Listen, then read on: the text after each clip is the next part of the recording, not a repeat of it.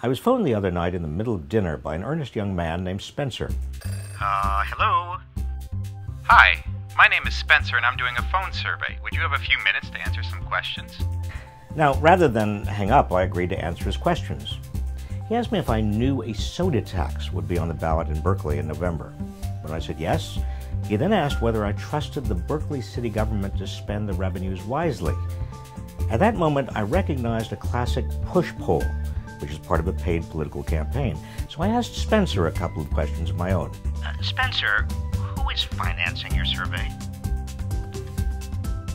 Americans for Food and Beverage Choice? Well, who finances them? The American Beverage Association.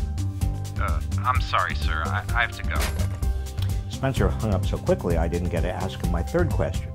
Who was financing the American Beverage Association? Didn't matter. I knew the answer.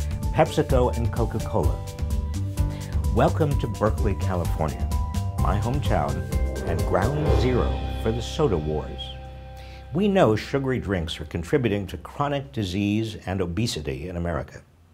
2 out of 3 adults and 1 out of 3 children in the United States are overweight.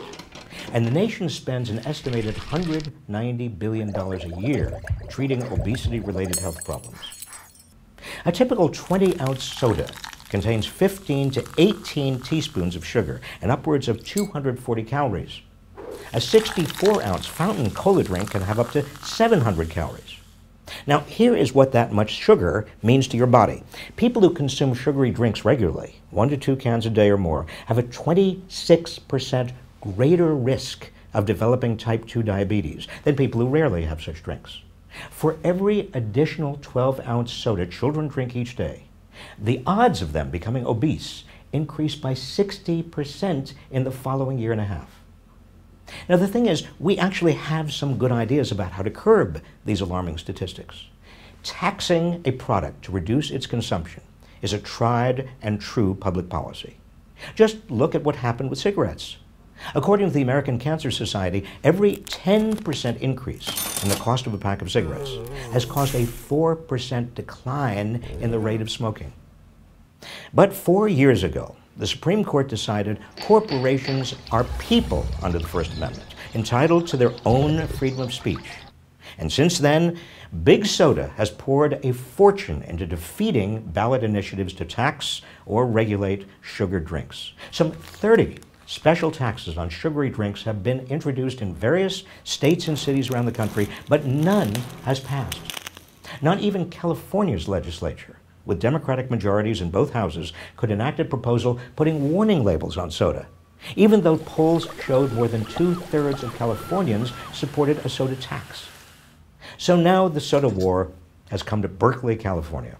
And if a soda tax can't pass in Berkeley, perhaps the most progressive city in America, it can't pass anywhere. Big Soda knows that, which is why it's determined to kill it here. So far, it's spent $800,000 in this city of 112,000 people, roughly 10 times what the supporters of the tax have raised. Locals say Big Soda is breaking all previous records for spending on ballot measures. Berkeley's soda war pits a group of community organizations, city and school district officials, and other individuals, full disclosure, I'm one of them, against Big Soda's own so-called grassroots group, describing itself as a coalition of citizens, local businesses, and community organizations, without identifying any of its members. This is regular people against the flood of corporate money that has engulfed our politics and legislative battles across America. And up until now, big money has won every time. But this has to change.